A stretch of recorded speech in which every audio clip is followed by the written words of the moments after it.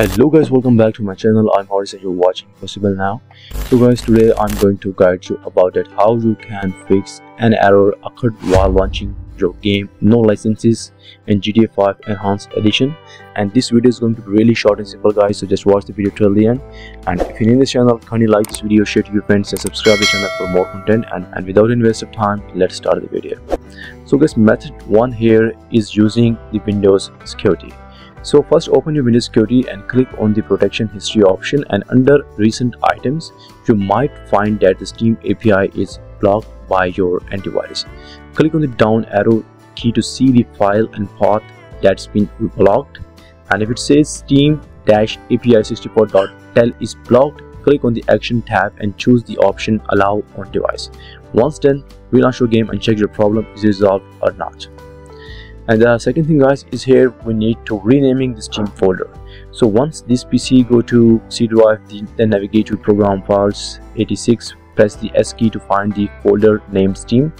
Before proceeding, make sure the Steam is not running on your system. Open Task Manager, press the S key and check if Steam is running, and if it is, right click on it and choose the end task at my end. Steam is already closed. After closing Steam, right click on the Steam folder and choose the rename option, give it any name. For example, steam.hold. Click continue to provide admin rights. Once the folder is renamed, close it and now launch the Rockstar game launcher and try launching GTA 5 Enhanced Edition. You should no longer get the error and you will able to hit the play button directly. And once the game is launched, go back to the folder where you renamed Steam folder and rename it back to Steam.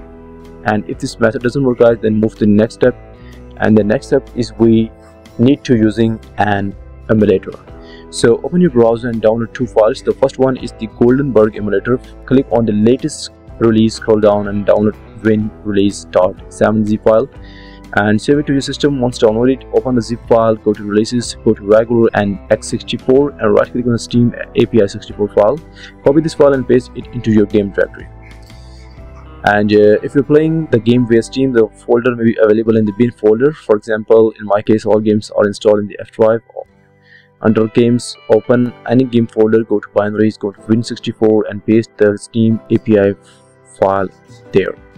And after pasting the file, open your browser again and download the second file, Steamlights. Click on the latest release, scroll down and download the zip file. Once downloaded, right click on Steamless file and choose extract all. After extraction, right click on the Steamless file and choose run as administrator. And once it starts, click on the three dots icon to browse the exe file of GTA 5. In my case, the game is in F drive. And once unpacked, a new .exe file named GTA 5 unpacked will be generated in the installation directory. Now right click on the original GTA 5 exe file and cut it and paste it somewhere else as an backup. Rename the newly created GTA 5 unpacked file to GTA5.exe. Once done, close everything and launch your game, and this should completely resolve your issue. And that's it guys, I hope your problem is solved now. And if you found this video helpful, kindly like this video, share to your friends and subscribe to the channel for more content, and we will meet in the next one. Until then, peace out.